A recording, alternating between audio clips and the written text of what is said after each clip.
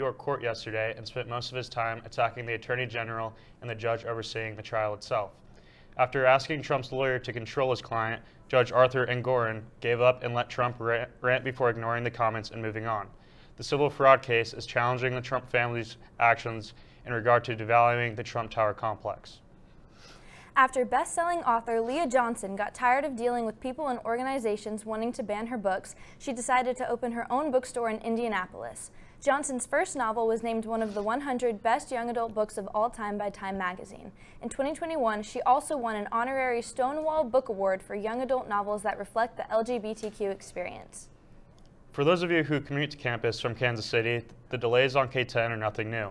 Just today, another crash between Kill Creek Road and South Cedar Creek Parkway delayed traffic in both directions. Construction on bridges in western Johnson County has also slowed traffic down to one lane in each direction, which is amplified during rush hour and sporting events in Lawrence. The Kansas City Chiefs and many of their fans were in Germany this weekend, but it's a good thing they weren't in Hamburg. Multiple flights were disrupted after a hostage situation involving a custody dispute took place at a major airport. The situation ended peacefully 18 hours after a man drove through a security barrier and parked underneath a plane with his 4-year-old daughter in the car. For more in sports, here are Charlie and Jacob.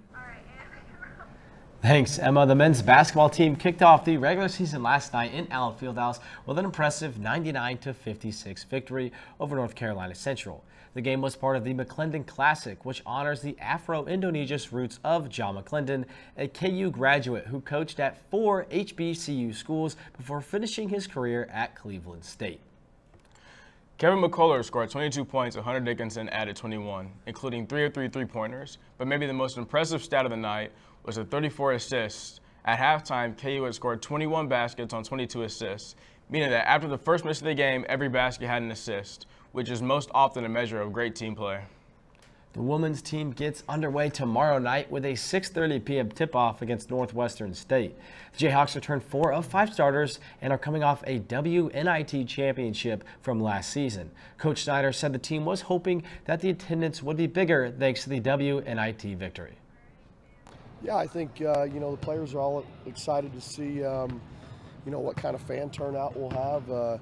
I do know season ticket sales at last check we're up about 94%, so hopefully we'll have a good atmosphere. KU is picked to finish 3rd in the Big 12 Conference this year. The football team held off Iowa State on Saturday night in Ames for a 28-21 victory. The biggest play of the game came from midway through the 4th quarter, just after the Cyclones had scored to cut the lead to 3. On the first play from scrimmage, Jason Bean hit Lawrence Arnold for an 80-yard touchdown, which gave all the momentum back to the Jayhawks. KU is now 7-2 on the season and guaranteed a winning record for the first time since 2008. More importantly, the Jayhawks are 4-2 in the Big 12 Conference and are leading a 5-way tie for 3rd place behind Texas and Oklahoma State. Next up on the schedule is a home date with Texas Tech. The Red Raiders will visit the booth on Saturday with kickoff scheduled for 11 a.m. The volleyball team swept Kansas State this weekend to win the Dillon Sunflower Showdown. Junior Caroline Bean stepped in for injured Reagan Cooper and led the Jayhawks with 14 kills and 2 service aces. KU is now 18-4 overall and 9-3 in the Big 12. The Jayhawks will take a 6-match win streak up to Ames this week to take on Iowa State on Friday and Saturday. And finally, former Jayhawk Sharon Lokiti took the bronze medal at the New York City Marathon yesterday. The defending champion placed 3rd this year, just 10 seconds behind fellow Kenyan Helen Obiri. Lokiti's time of 2 hours, 27 minutes, and 33 seconds was 4 minutes slower than the race she won in 2022. That's it for sports. After the break, Davis will be here back for the weather.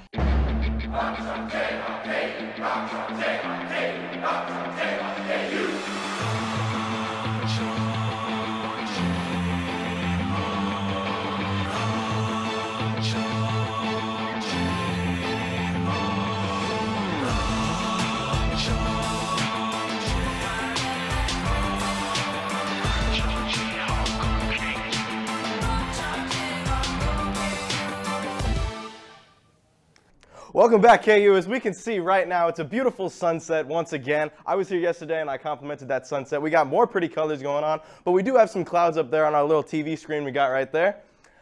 Current temperatures right now to 64 degrees with cloudy skies. It feels like 62 degrees, but our dew point is at 59 with the humidity at 57%. So that being said, it feels kind of cold outside. I was walking outside trying to get here earlier, and it was pretty chilly out.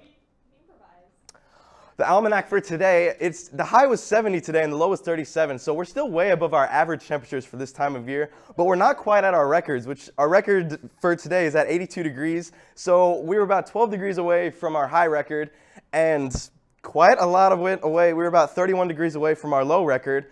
I'm very glad that we're at neither the high of 82 or a low near 6.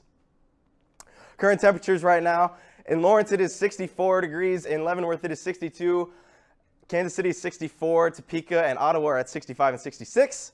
And if you see right now, there is nothing going on, but I'm back at the temperatures now, so we're gonna head up to our dew points.